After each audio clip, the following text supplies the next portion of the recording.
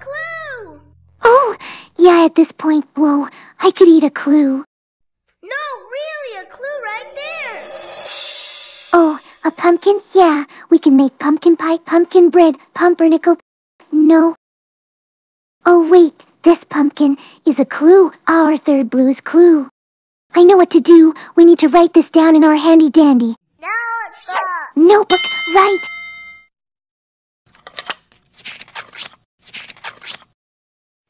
So, a line that curves around another one here, and then the stem. We add some lines for ridges. A pumpkin. A pumpkin is our third blue's clue. We have all three clues. We're ready to sit in our thinking chair. You took the words right out of my mouth. Let's go.